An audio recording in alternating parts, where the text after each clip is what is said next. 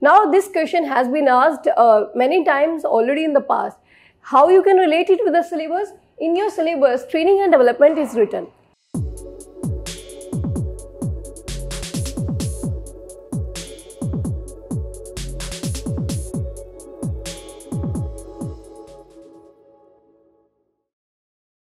Hello everyone, welcome to PLUTUS IAS. This side C is Sonali Jindal. So we are continuing now the discussion of the 2024 paper analysis. We were discussing the paper 2 and I was taking the HRM and IR question that obviously you know that it is asked in the part B. So we have already discussed the question number 5 and I am moving to the question number 6. So this is the 6th question. This has been asked from the HRM, and tests are useful in predicting the failure rather than the success of the candidate on the job. Now, to which topic you can relate it with? In the syllabus, it is written as selection process, and in the selection process, there are various types of the selection test, and you can further divide these into the ability test and the personality test. Like how the ability is tested, like through the pen and paper test, aptitude test, and the achievement test. Similarly, in the personality test, we have a honesty test, interest test, and attitude test. And these are the selection tests you prepare. And in the question, it is saying how the selection tests are basically predicting the failure rather than the success. Why? Because in the selection, it is not more about the selection rather than it is about the elimination. As you are testing that the person is basically reflecting in that behavior or not.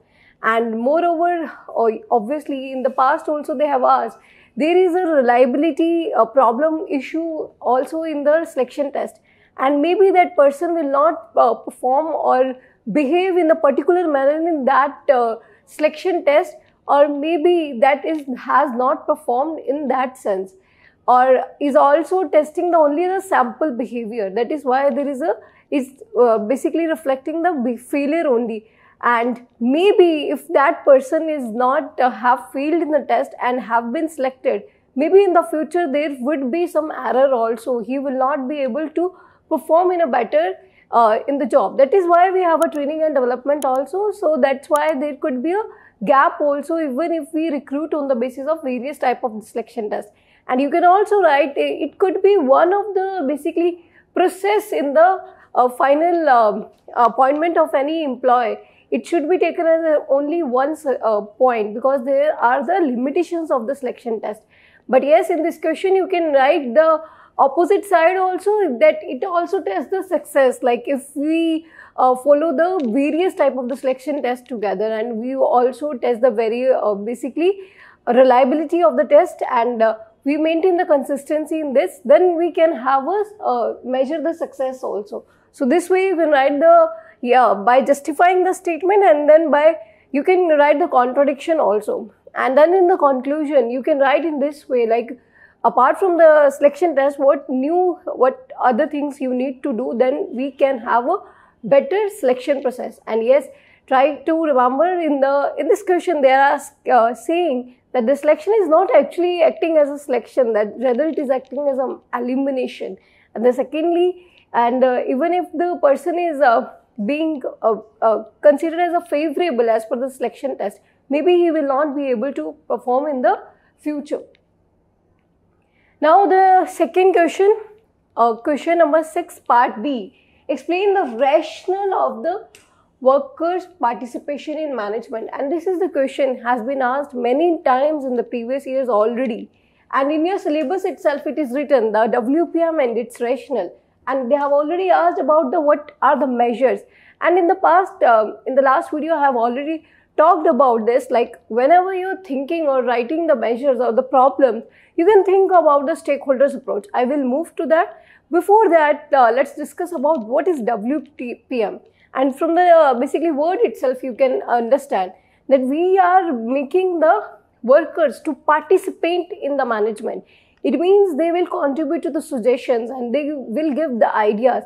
And we know that if the workers are working on the ground and they know the ground reality, it means if they would be suggesting and making a part in the policy making, definitely it will reduce the basically a cost, and it will also enhance the performance and productivity, and the worker will also feel empowered.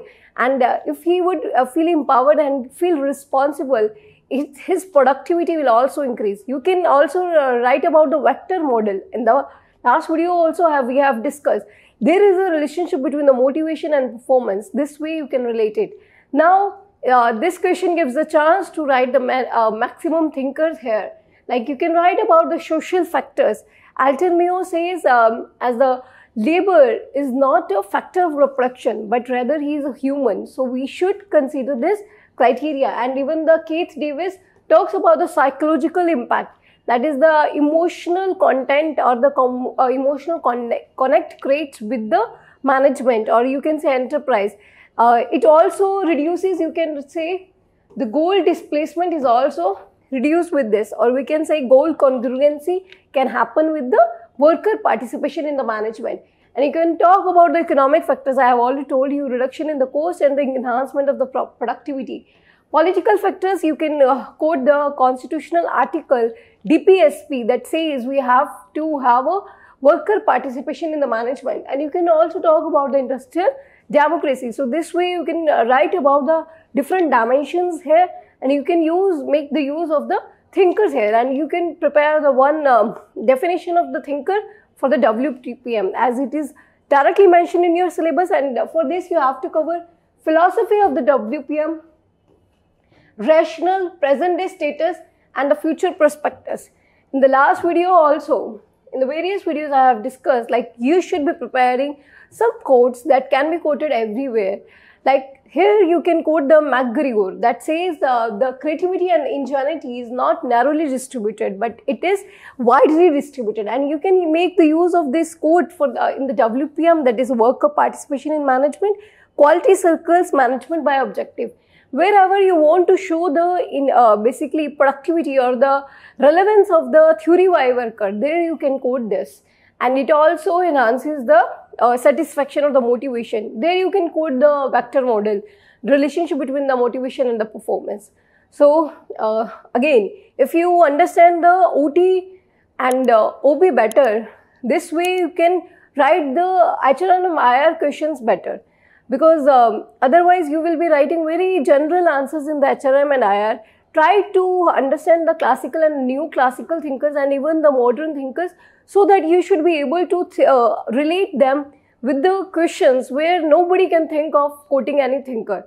Otherwise the general answer will not fetch more marks. That is why I always recommend, apart from, rather than writing the 2 questions from the part B, I would recommend writing the 2 questions from the part A, because whenever we have a chance, more chance to write the thinkers or the theories, that will fetch more marks. Let's move to the next question.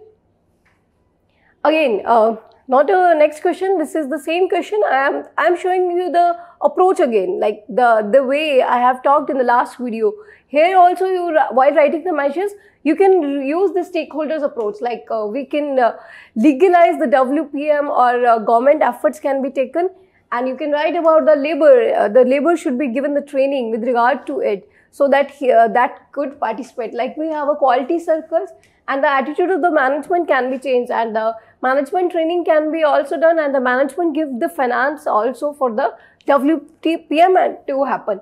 And we have we can mention some good case studies as well, like Maruti, that is having a suggestion box, and it is said that around 200 crores have been saved by the Maruti by this method. And we can quote the Japanese companies also for the WPM. And then trade union, yes, it should also play a role, rather than like having outside leaders who is not favoring the labor rights as such, but it should have a basically political or the democratic leadership, so that it can work for the welfare. So trade union can also play role in the WPM. So this is how you can write the answers in an IR, by keeping these stakeholders in the mind, whether you are writing the issues or whether you are writing the measures.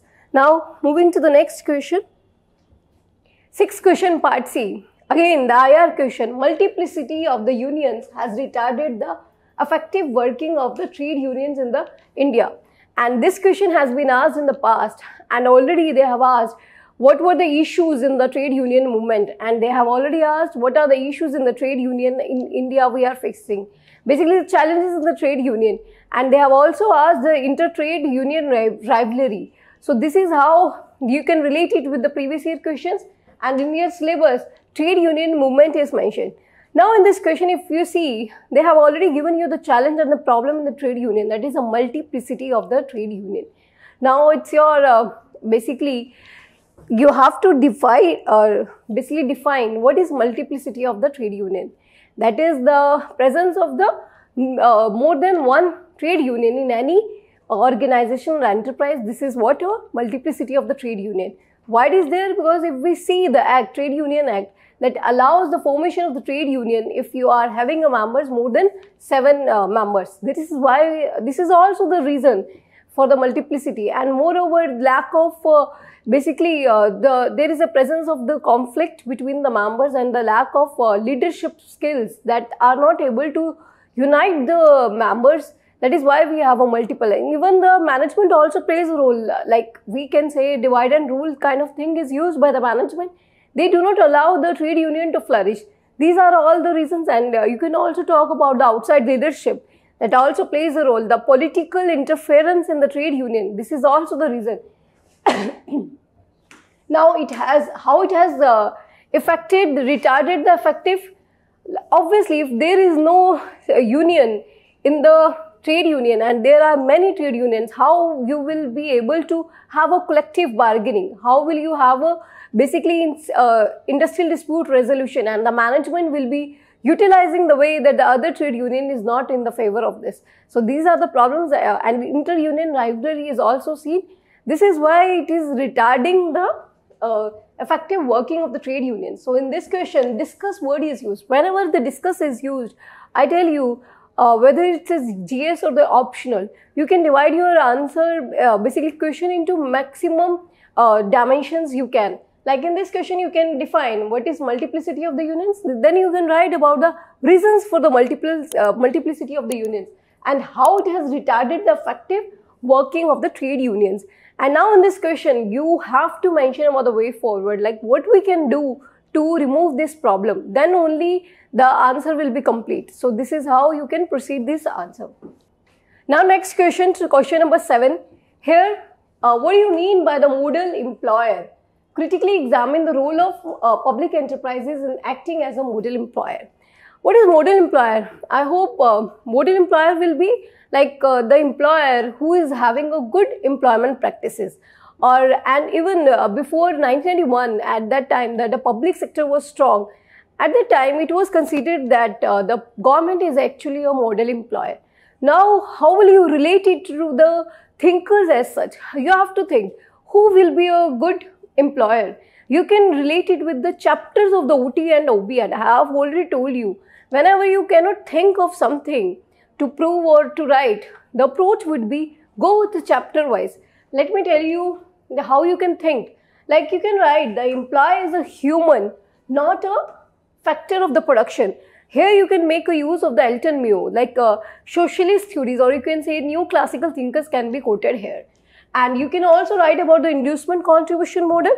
It means if you are basically the employer will contribute, if you are inducing him with the fair salary or the minimum wages act, or you can say the laws are implemented and bonus is given, and even the work-life balance can be maintained. These kind of things you can write. And even the job evaluation should be on the fair thing, or you can say performance evaluation needs to be on the 360-degree feedback. And the promotions and transfers, transfer should not be for punishing the person, and that should be for the training, and the promotion should be on the timely basis, and we can say that it should be on the merit basis. And you can talk about the mentoring. The employer should act as a mentor, like rather than just expelling the person. Or you can say, in the last class also we have discussed about the involuntary separation. It should not happen, rather that person should be given the guidance and the mentoring, and that so we can have a buddy program kind of thing that we have in the Godrej. So transformational leadership is required, and in this approach you are able to think that I am linking with the chapters of the HRM IR, OT, OB, and I am also quoting the question of the topics of the previous years. And you can talk about the positive psychology can be used. You can talk about the jury window here. Like what it says, the approach should be I am okay and you are okay. And then the retaining employee should be the way. And the outplacement, it means you should also help the employee to get the another jobs also. Like other companies, there are other companies that are basically conducting the job fairs. You can also talk about the good practices of the public enterprises here. Like how you will say the public enterprises is a model employer, like following the law, salaries and pensions are given on the fair manner, work-life balance is maintained in the government jobs, and the security of tenure is also there, timely promotions are there, and there is also social justice through the reservation. Now you can talk about the problems in the basically public enterprises, like here you can talk about the corruption and the nepotism kind of thing we see in the appointments, and you can also talk about the basically reservation hinders the merit promotions. You can also talk about the basically the inside the whatever the nexus is present due to which the real basically talent cannot come. So talent management is not there, and you can talk about the lateral entry also that hurts the rights of the senior employees. So this is why. Next, elucidate the executive development technique relating to the interpersonal and decision making skills. Now this question has been asked many times already in the past. How you can relate it with the syllabus? In your syllabus, training and development is written. Now in this you can say that we read about the on-the-job, off-the-job training methods, and we also read about the executive development. Now in this question they have already divided the interpersonal skills and the basically decision making skills. But whenever you will prepare about the training methods, there also you will read about this. Like interpersonal skills means we are developing the skills that how to interact with the other person. So we are acting on the interaction between the two. Like you can talk about the transactional analysis, like the conversation should not happen like parent-child or you can say adult-child transaction should not happen. It would be a basically contradiction transaction. Rather, we should have a complementary transaction that is from adult to adult. So this is how the transaction or the transaction analysis you can make use of it to explain how the interpersonal skills should be. Like we should need to decrease the disputes or the conflicts between the two people. So how we can develop that? That we can have a role-playing training, we can have a sensitive training, we can have a Blake Mount managerial grid. So this way we are able to even relate it to the thinkers. So this is how you need to prepare the notes itself. So there only like think about like which thinker I can quote here, and this thinker we read in the leadership theories. Now decision making skills, how it can be developed, we can have a mentoring, brainstorming, case study method, and in-basket exercise. You will cover all this whenever you will read about the HRM. Here we read about the training method. So this is how you can write about this, and in this question elucidate, it means you have to write in brief about this training. You can mention some positive or negative of it. So this is how you can write about the training methods. Then next question, how is the job design different from the job analysis?